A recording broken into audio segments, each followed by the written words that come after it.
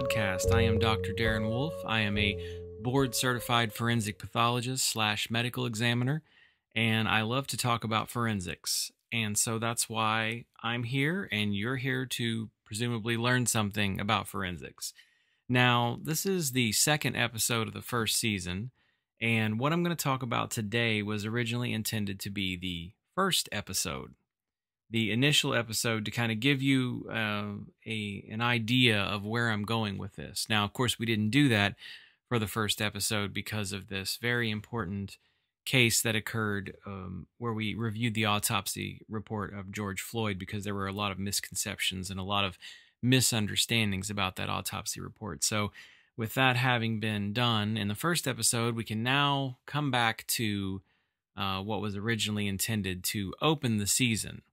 Now, today's episode is called Of Corpses and Cadavers, and this is actually the first part because I'm not going to be able to do all I want to do in one podcast episode. It would be too rushed and too crammed. So today, even though it's Of Corpses and Cadavers, we're actually going to talk about cadavers first, and then corpses will be talked about in the next one. And so I know you're thinking, corpses and cadavers, this is a synonym, right? What is the difference? Is there a difference? And, well, there are differences. It's a little bit of semantics. For one, cadaver is generally the term used for a body used for anatomical dissection, for learning, medical students and students in anthropology and other fields, anatomy graduate students and things like that.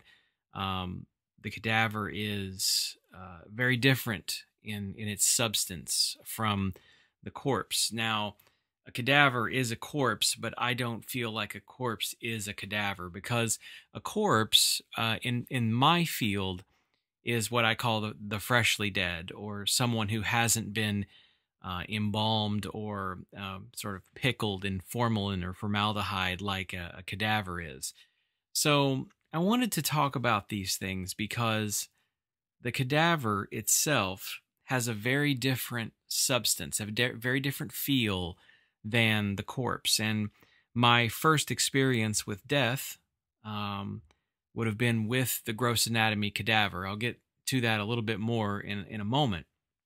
But what I want to do is I want you to get an idea for what I call the substance of death, okay? So we always hear people say, oh, we're just meat and bones, right? There's just nothing other than just our physical elements. And that is in some sense true. However, we are infused with nutrient-rich, warm blood pumping through our bodies. We are also animated by electrical energy through our nervous system, and this provides sensation and allows us to move. So, I'm basically talking about not just the machinations of how we move and how we think, but the physical substance of the body. And so without the animation, then we're left with what's left behind, the body itself, the corpse, the cadaver. I call it the great machine. But the moment we die, the clock begins to tick. And after that last electrical impulse is sent by the brain, the process of decay starts. The heart stops, and the process of decay starts. And so there's a short window of time there when there's really not much visually different between the living and the dead. If you were to look at a body that's freshly dead, you can't say that body is clearly dead, other than it's, of course, not breathing. And so in that short time, the body is either autopsied or sent to a funeral home, usually for burial preparation, which may be cremation, or it may be embalming and burial, which is very typical, of course, in the Western world. And so this window of time before the body is sent for its final preparation is what I'm talking about. So I really like to differentiate between the corpse and the cadaver because it gives you the two elements or the two manifestations of what we see as doctors of the dead. And so, starting with the cadaver, I mean, I guess the first thing I think is, when was the first time you ever saw a dead body? Like, have you ever thought of that before? When was the first time you saw a dead body? I mean, for most of us who aren't serial killers or happen upon a random body, like in the movie Stand By Me, our first experience is typically at a funeral, right? That's when most people see their first dead body and their first experience with death. But for me, that actually was not the case. I think that I had probably an unusual experience in that my whole life up until my first day of medical school, I actually had never seen a dead body. I'd never been around a dead body, which, that was about 25 years before I started medical school and did not have any experience with that. So my first, dead body experience was the cadaver in the first day of medical school. And so this was unusual because, right, you're 25 years old and usually somebody dies, a family member or friend, and you go to the funeral. But I guess you could say I was lucky. I did not have any close family members or friends die in that time frame. I did have some family members die when I was very young child, and either I don't remember being at the funeral or I didn't go for whatever reason.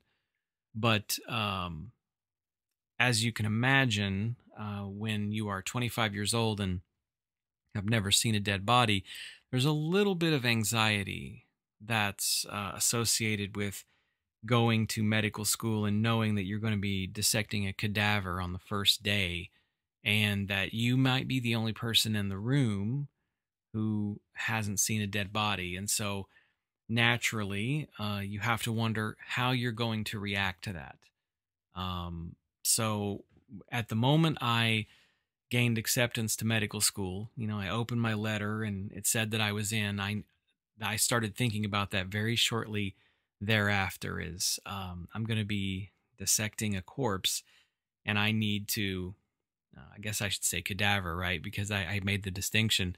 But I knew that I was going to be presented with this challenge, this rite of passage in medical school. And so one of the things I did to kind of hope I could, break the ice or diminish the anxiety in this situation was to see an autopsy. I wanted to reach out to my local hospital and pathologists and get signed up to come and see an autopsy. So I gave them a call and they agreed. They said, "Oh, yes, this is a great idea. You're going to be a medical student. You definitely want to see an autopsy." And so I put my name in, and then, weeks went by and I was very excited and nervous to go. And then weeks became months. And finally, August, which is when we start medical school, arrived and I never got to see an autopsy. So I called the hospital and I said, "Well, I really, really would like to see an autopsy. I just feel like I need to do this before I go dissect this cadaver in medical school." And they, in fact, had no autopsies in that time. And this is a very surprising element for people, is that hospitals really aren't doing many autopsies nowadays. And of course, consider this was 20 years ago when I was going into medical school. But it's been like that for a while. And the truth is, hospitals don't regularly autopsy patients much anymore. In 1972, the government, which used to use autopsy performance as a quality control measure, they actually eliminated that requirement in 1972. So at that point, when hospitals didn't need to do them, of course, they stopped doing them because they They take up a lot of time. And in fact, it declined every year after that until the early 1990s, early to mid 1990s. It got down to about 5% of the people who died in a hospital got an autopsy. So, in other words, out of every 100 hospital deaths, only 5 would get autopsied. And this always surprises people. People who aren't in medicine think that autopsies are occurring a lot. And in fact, they aren't.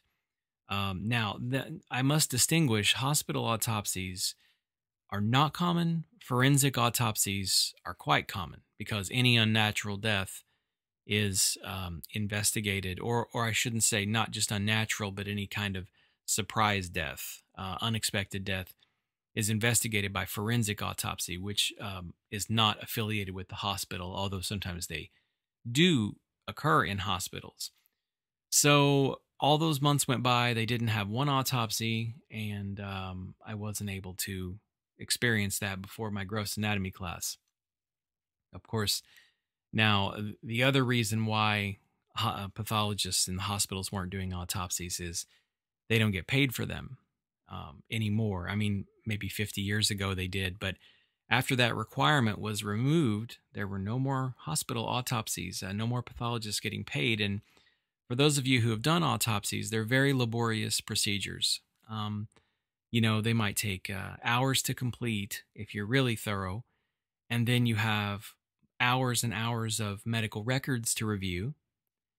And then you have tests such as microbiology or toxicology, looking at the tissues under the microscope. So you're putting in 10, 12 hours on every case and actually not getting paid anything. So pathologists are hospital pathologists are sort of notorious for not wanting to do autopsies. And so that's always a surprise to people. And they usually, hospital pathologists now, they just like to send them to the forensic, which would be me. And I was a hospital pathologist at one point, and I did a handful of autopsies in my hospital career. But of course, now I do a lot of autopsies. Of course, it wasn't always like that. In the first half of the 20th century, and before that, about half of all people dying in the hospital got an autopsy. So, around 50%. And earlier than that, you go back through the 1940s and the 1930s, the numbers were even higher, 70, 80%.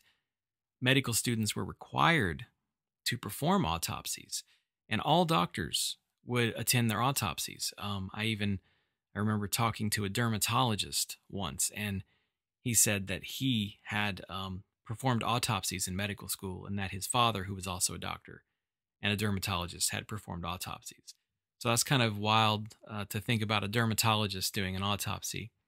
No respect to dermatologists, but it's just a kind of an unusual thought, because now it is solely the realm of the pathologist, and really just the forensic pathologist at this point. Although hospital autopsies are performed more at med centers than at community hospitals.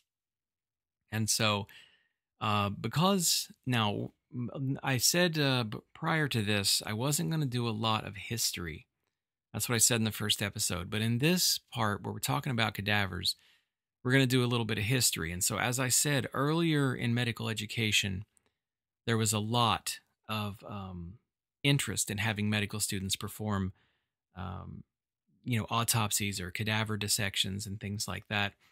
And so these bodies were actually a very high commodity. They were a very valuable commodity for medical schools back through the early 1900s and through the 1800s and even the early 1800s. The bodies were hard to come by. And so this is the historical portion that I'm going to tell you about. And I know many people listening to this will know this story, but not everybody has a background in medicine or pathology or history, medical history. But this is the really brief story of two guys named Burke and Hare, okay? These guys were in Scotland, in Edinburgh. And this is a story that's been told many times. It's been written about in books, lots of book chapters. And so we're going to go back to 1828 in Edinburgh, Scotland. There was a guy named William Burke and William Hare. Well, at the time, there was a shortage of legally obtainable cadavers, okay? Scottish law at the time said that you could only dissect at a medical school. You could only dissect people who had died in prison, people who had died by suicide, and orphans. So, if you think about that, you're not going to have someone dying every day in a prison. Maybe you might have somebody dying by suicide every day. But then you have to hope that they're found before they decompose. And because a decomposed body is not that useful for dissection for medical school. Because the anatomy, of course, as it decays, it becomes unreal compared to what you need to know as a physician, as a surgeon. And then orphans, of course, was the third category. So because there weren't enough cadavers, they were worth a lot. And you have to consider that embalming hadn't really been invented yet. Sometimes they would submerge the body in alcohol, like whiskey, to keep it preserved. But of course, that's a lot of whiskey, depending on the size of the person, of course. But in the 1820s, you didn't have embalming, and so someone dies, and then the clock starts ticking, and the decomposition clock. And a body that's liquefying is, again, not useful for dissection. So fresh bodies were a very premium thing. Well, that's where Burke and Hare came in. Now, these guys they had a guy die, basically, in their presence, like in one of their apartments. And so they didn't quite know what to do with the body, so they took it to the medical school, and they ended up getting a lot of money for it.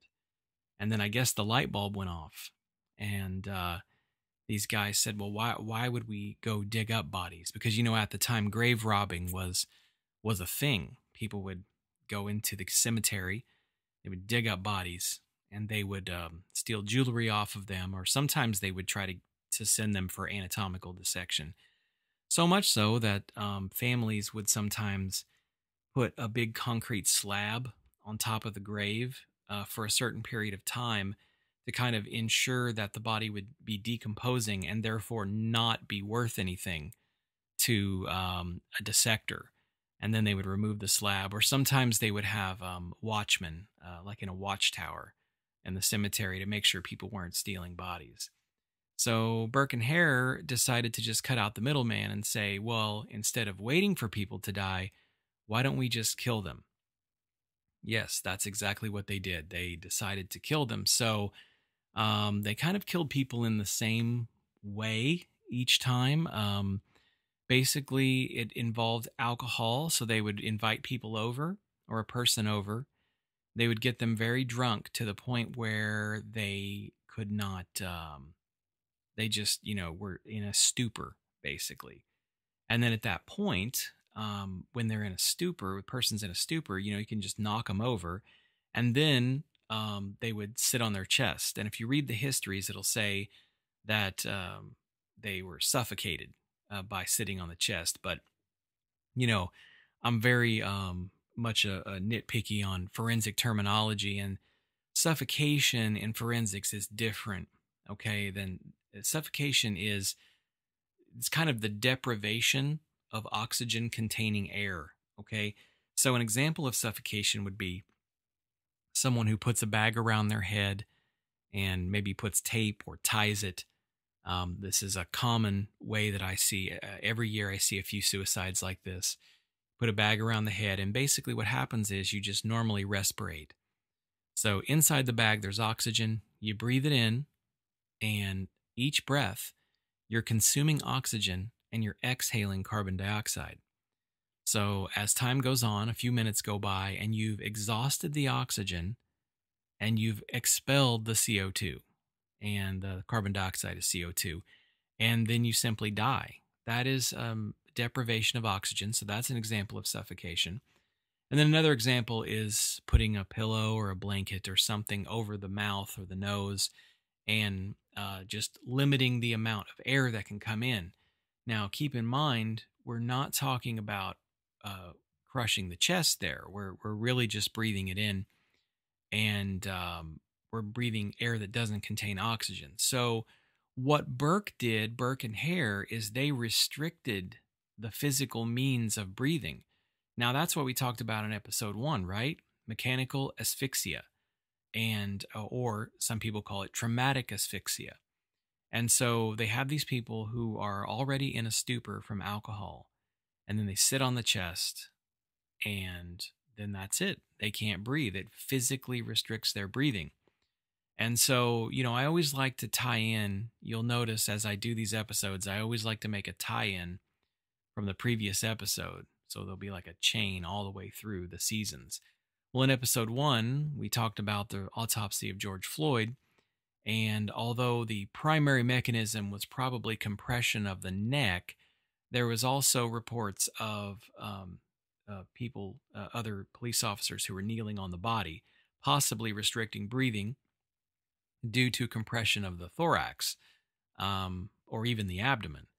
And so this would have been kind of similar to what Burke and Hare were doing. Now, this, believe it or not, is actually a forensic term called burking, Burking, referring to sitting on someone's chest or putting a heavy weight on their body so that they can't breathe. And so, this whole thing was crazy. They killed 16 or 18 people in that time. And they would just sell the bodies, get them drunk, sit on their chest, not suffocate, but mechanically asphyxiate them, sell their bodies. Now, of course, this is kind of interesting that they thought to do this, right? Because, as I said in the first episode, you would not see the classic features of compressional asphyxia with that kind of weight. Usually you see petechiae and things like that, burst blood vessels and congestion of the head and neck and things like that with very heavy weights. And the example I gave was a mechanic underneath a vehicle, and the jack breaks and then the car falls on him. In the case of burking, you would be able to actually kill the person, and there would be no evidence that that person was murdered. They would just say, oh, we found this person drunk, or we found this person deceased. And so then the person working at the medical school, the surgeon who was kind of the director of the anatomy, he kind of just didn't ask questions about it. He said, oh, okay, great, a body. Here's your money, and then we're going to use these for dissection. So fortunately today, that's not the way it goes. Today, of course, people donate their body to science. That's what they always say. They donate their body to science. It's a very altruistic thing to do. There's no killing or grave robbing involved, and ultimately involves the most sacred right, I think, if you want to use that term, of the medical student, which is being able to have this body donated by the person in their own goodwill for us to dissect and learn. And it's kind of amazing. It's a little bit of a surreal experience. Now, anybody who knows me knows that I love etymology. And, so let's talk about the etymology of cadaver. Okay. This derives from a Latin word, cadere, which actually means to fall or to perish or to die. And so obviously, death, we all fall, we all perish. And the cadaver is the term that is been accepted to use just for anatomical dissection. Corpse is different. Corpse is, of course, any dead body, but to me, it's the unfixed, the untreated body. So technically, both in terms of anatomical dissection and doing an autopsy, technically both of them are autopsies in different ways. The goal of the cadaveric dissection is purely academic. It's purely to imbue our minds with anatomical knowledge and to learn in greatest detail every visible structure in the human body, whereas the autopsy otherwise is just to look for the cause and manner of death And again, we'll get into cause and manner, and we'll go through all that stuff in future episodes. But back to the story. I just wanted to put the historical element in. I don't always do that, but in this case, it's such an interesting story, I had to tell it. Now, back to my discomfort with being for a dead body free life until age 25. Of course, I never got to do that autopsy. And, I find myself starting medical school. I'm on the first day of medical school in the anatomy lecture. Technically, I think it was the second day, but we were in anatomy lecture, and you knew that after that lecture, it was time to go to gross anatomy and dissect. And it was a little nerve-wracking, honestly. There was a lot of nervous energy in the room, not just from me, but from other people. And then there was this rumor, and there's always rumors. When you're in medical school, there's always rumors. There's always a little bit of hazing. But there was rumors about someone every year faints during the gross dissection, the gross anatomy dissection. So that made everything worse. And even one of the senior anatomy professors was sort of laughing about it. Yes, there's this thing about people who, at least one person every year faints during the gross anatomy lab. And so we're looking around the room, and there's approximately 30 of us in my class. And I think if we were all thinking, well, who's it going to be? Which one of us is going down? And so, you can imagine the anxiety that was kind of rising in all of us. So we finished the anatomy lecture and changed into our dissection clothes. You picture scrubs like surgeons wear, but really we were just wearing clothes that you would wear in gym class in high school. We weren't cool enough for scrubs yet. And so, it just had this kind of surreal moment of being, you're going to produce, you're going to be involved in this sacred rite of medicine. And so we're all herded like cattle outside the gross anatomy door. Door finally opens. We walk in, and immediately the sight is of these 8 like steel coffin-looking structures.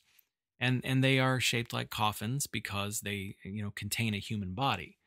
And really what they are is like a special kind of stainless steel dissection table. And, but it was just so surreal to be in this small room, very small room actually, with what contains 8 dead bodies. And so we all kind of herded around the tables randomly, 3 or 4 of us, and we just kind of waited for the professor to give us instructions to start. Fold open the table, and then there's the black body bag. The black body bag, which you can tell is distended by a human body. So a little unnerving because, this is what they call the first patient. The gross anatomy cadaver in medical school is what's considered the medical student's first patient. They build that to us a lot. Now, as an aside, I know a lot of medical schools aren't even doing gross anatomy dissection now. They're doing it as virtual. They're doing it on, iPads, and they're doing it on people who have had, full body cuts of their body, like an MRI almost, and they review the levels of that. I'm not going to issue my opinion on whether or not I think that's a good idea. I just know I'm grateful that I got to do this with an actual human body and not a computer. But so here we are standing around this, and everyone just kind of has their eyes bugged out, and you can just feel the nervous energy. And before we knew it, it was time to open the bag. Start to open the bag, zip it open, and then this arm, it doesn't flop out, because you have to consider that these cadavers are very stiff, but the arm just kind of comes out, and it's at an angle. It's like this thin, angular arm. It's very cold. There's this icy red liquid kind of pouring out of the bag, which wasn't blood. It was more, well, I guess it was kind of blood mixed with the formaldehyde. And it was just a very unusual experience, because you don't see the head, you don't see the face, and there's just this arm. And then all of a sudden you realize, this is real. We are in this now. There is no turning back. And so, just as kind of like the what leads to this moment with the cadaver, of course, I know many of you have probably read that book called Stiff by a lady named Mary Roach.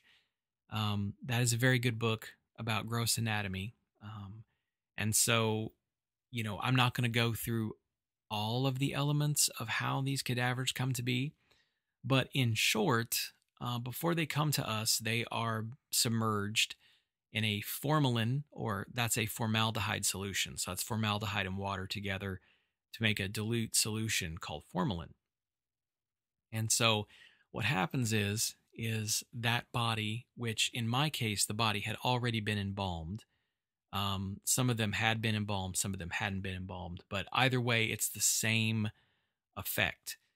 So what happens is formalin, which contains the formaldehyde chemical, it actually makes the body easier to cut. And we use that same chemical in the pathology lab. So if we get a tissue from a body, let's say a little piece of liver, a little piece of breast tissue, we can put that in formalin or formaldehyde solution, and it will firm it up. It actually makes it firm. And it does this because formalin cross-links, so it kind of etches the proteins together in the body, and it attaches at the site of certain amino acids, namely lysine, but there are other amino acids. And what happens is when all these proteins start to link together, it preserves it. And so the cadaver itself becomes very stiff. It's not soft. Now the freshly dead corpse is soft, and then it becomes firm. It becomes firm because of rigor mortis. And believe me, we're going to talk on this podcast, not today, but in the future, we're going to talk about the changes that occur after death, the timing of them, the decomposition. But rigor mortis sets in a freshly dead corpse, and it's the same idea. Proteins kind of link, they kind of cross-link in the muscle tissue, and they become very firm. The difference, though, in a corpse, in a person who is dead and not embalmed or submerged in formalin, or whiskey for that matter, is that the rigor mortis actually goes away after a few days, and the body becomes very floppy and soft again. And with a cadaver, they never become soft again. They're stiff forever, or until we're done dissecting them. And so this man, we knew he had been embalmed because he had the incisions at his groin, the femoral area, where they actually insert into the femoral vessels. They insert the trocar, and they add the embalming fluid, and he had stitches there. So we knew he had been embalmed. And so we removed the bag, and there he is. We can see his face now, and his arms are stretched across his abdomen. And you could tell it was in a position that was consistent with his funeral position, kind of that, head forward and the hands across the abdomen kind of clasped together. It was really a surreal thing.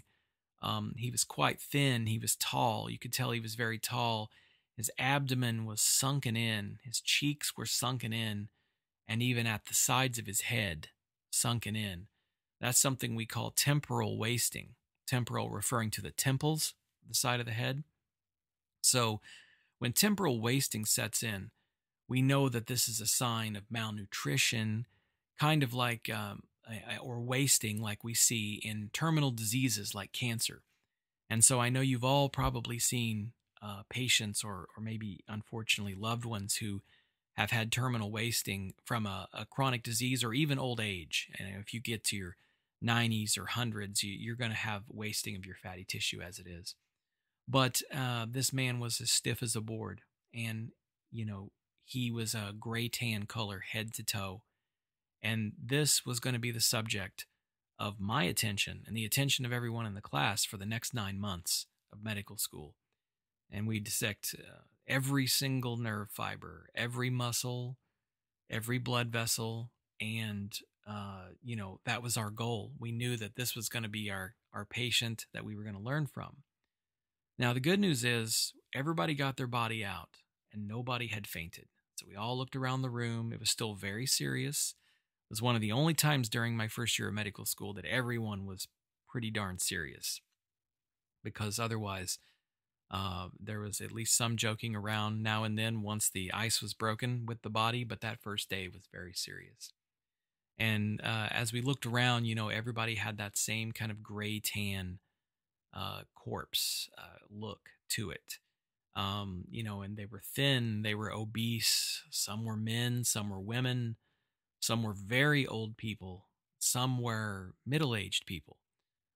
My particular cadaver was an 80-something-year-old man, and he was a white male, and he had they had a little card which would give his name, or not his name, but it would give his age and what he died from. And my cadaver actually had died from complications of what's called chronic myelogenous leukemia. Now, chronic myelogenous leukemia is not typically a disease that will kill someone, but at his old age, it probably had, advanced to an acute leukemia. And acute leukemias in older folks can rapidly kill people. And so he looked quite wasted away, partly from age and partly from, his disease, his cancer of his blood. And so, but at this point, now this is what's interesting. I expected we would start cutting and we would get on with it. But in fact, no scalpels would be used on the first day. The ritual at my school, which was the Indiana University School of Medicine, is that we were instructed to wash the body with soap and water and then shave all the hair off. Now, this is an odd experience, right? I mean, to have to wash somebody else's body and to shave somebody else's body, it's almost like a ritualistic, almost like a religious type ritual. But the idea was to gain comfort with the body, to have a tactile or physical touch of the body over a period of a couple of hours of washing away all of this debris that was in the body bag, because you have all these sloughed off skin cells, you have respiratory material or even material from inside the stomach, if it was in there coming out during the moving of the body. You had blood that had been, what blood was left over after the embalming process would have been clotted, and then what clotted blood kind of becomes grainy and crumbly. And so this was all over the body.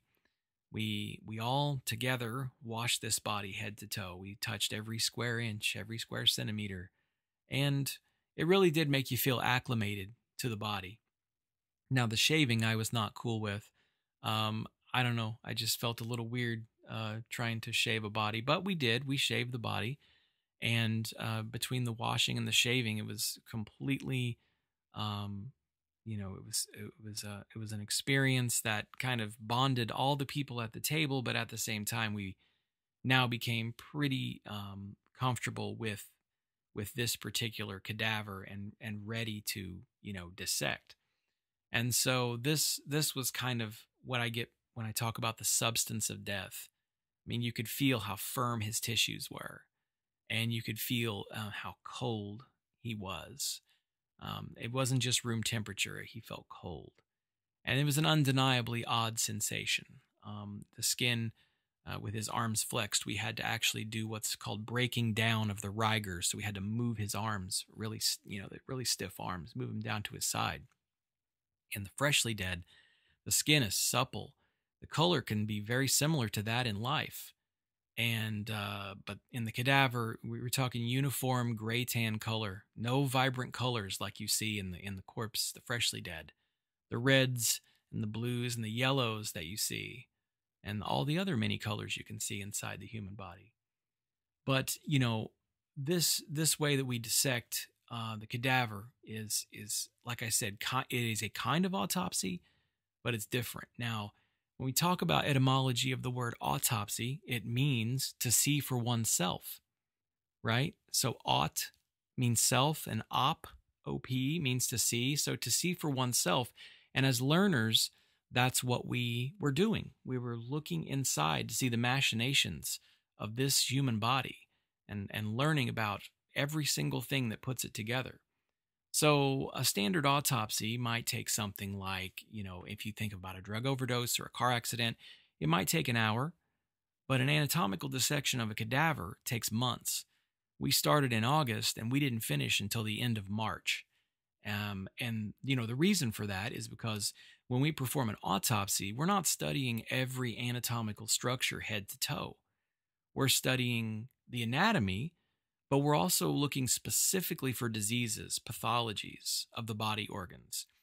We're not going to study every nerve in the neck or every single structure in the brain. So, in a cadaver dissection in medical school, you might spend 2 weeks on the nerves and muscles of the arms. Whereas in an autopsy, you do not need to dissect the arm at all. You have a guy who comes in, maybe he collapsed at work. You don't need to dissect the arm. You know that's probably going to be a cardiac or a cardiopulmonary case, possibly a brain-related case. Now, you do have to dissect an autopsy limbs and other various structures. If you're looking for something that had been injured, for instance, a gunshot wound to the arm, I will dissect the arm and I will see what it broke or what it injured. But decidedly different experience, a much more involved experience head to toe with the cadaver dissection. Now, all this being said, we did the first day, we came back the second time, and it was time for the first cut. And the first cut, that is where you really understand the substance of death of the cadaver. I felt that I needed to cut this body to overcome my apprehension and fears. I wanted to be the first one in my group to grab the scalpel and go. And, there we were kind of standing there. There was a surgical tray of scalpels. And, it's just, the scalpel looked like it had been used in the 1800s. It was like an old wooden scalpel with a blade attached to it. And the body itself, having been washed and shaved, we had wrapped gauze around all the areas we weren't dissecting. So the limbs and the head were wrapped in gauze. It was a very impersonal type procedure. But I just felt like this was like ripping a Band-Aid off. You rip it off quickly and you get it over with versus pulling it slowly and suffering with every single bit of pain. I grabbed the scalpel and my knife hovered above the skin of the back, and I just kind of waited for the professor to say go, and my knife is sitting there parallel. And finally, she said go, and I dropped the blade, plunged it right into the skin without hesitation. But oddly, it did not make a sound. It was silent. And I pulled the scalpel in my opening incision along the midline of the back, because we were starting to dissect the midline of the back, to look at the muscles of the back and of the back of the neck was where we started in my dissection at my medical school. And, the fact that it didn't make any sound at all, there was no recoil of the skin like you see with a fresh corpse. It was just gray and leathery. And as I pulled the knife through, it was left with just a sharp edge slit where the scalpel had passed through. And like I said, the silence of that cut was maybe unexpected. The material of the skin, the epidermis and the dermis and the subcutaneous fat, it had a consistency almost like a very sharp knife cutting through a soft cheese. Just no sound at all, and it just kind of split open. It was a really surreal experience, and I looked around, and once again, no one had fainted. So we were just kind of hoaxed a little bit with another urban legend of medical school lore. And so at that point, things got going. We were really hitting the ground running. We each took turns cutting this body, getting comfortable with it, and, proceeded over months. Usually we would do 1 to 2 people dissecting at one time, while the other 2 people stood there with a lab manual and went through kind of guiding us, with various help on, this nerve is next to this blood vessel and be careful not to cut it, and sort of coaching us. And so we would switch back and forth. But overall, the thing is no small task. I mean, we're looking through every organ, every single muscle, every blood vessel and its associated branches, every nerve and its associated branches. And everything in the cadaver appears to be a shade of gray tan. And, it's very boring looking because you don't get to see those colors. But, for the morbidly curious, it's almost like an incredible Easter egg hunt because you're looking for a certain nerve or a certain a blood vessel. And when you find it, you have that eureka moment. And, I think with understanding the substance of death with the cadaver is that firmness, that uniformity of color, and the dissection process itself so different because with the cadaver we take it completely apart, and I mean we saw the pelvis in half, we disarticulated the limbs, we took off the top of the skull and removed the brain to send for neuroanatomy, and then at some point we finally sawed the head completely in half. And this is far greater than what we do at autopsy. At autopsy, we do, we do get inside the head, we do get inside the body cavities, but we don't cut the body in such a way that it distorts the body. We try not to distort the body because, remember, we're seeing it as forensic pathologists and autopsy pathologists. We're seeing the body before it goes for a funeral. And a lot of people, we're in the Western world here. Almost everybody has a funeral. And so we want to do that procedure of autopsy and then make it look like the body has never been cut. And there are ways to do that. And again, I'm going to talk about the autopsy procedure itself, mostly in the throughout, but in the next podcast, we're going to talk about the corpse dissection or the autopsy. But in this case, we weren't just making the limited amount of cuts that we make with autopsy. We were taking the body apart, and it assaults the senses, all of the senses, because you have to use saws, electric saws, and there's lots of dust, bone dust that smells like singed hair. There's always that smell of cleaning chemicals as we try to sterilize everything, and that ever-present smell of formaldehyde.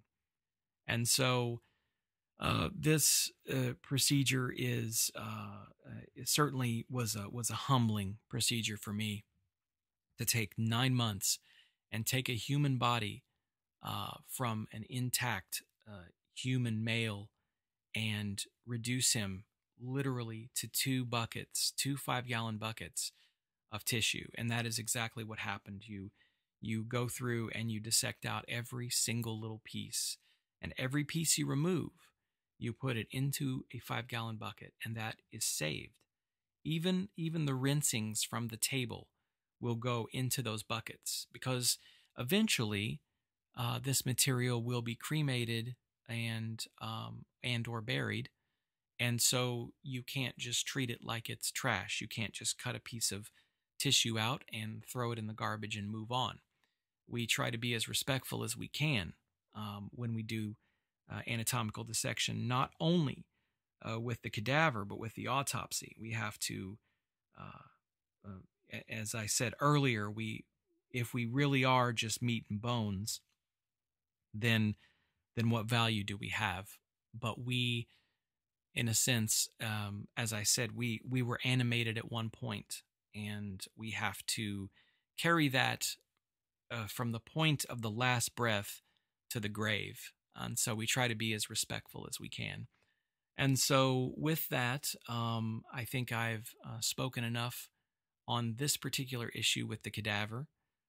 As always, most people know how to reach me at Instagram, Anatomy and the Dead. And also I have a Knife After Death page on Facebook. And eventually we'll be getting a website and email address for you to direct your questions to, because what I would like to do is if there's any major misconceptions or things that people think I left out or got wrong, I'd like to address those at the beginning of each podcast as we go along, as we go forward. Again, I'm still in kind of a testing phase where we're going to see what works and what doesn't work.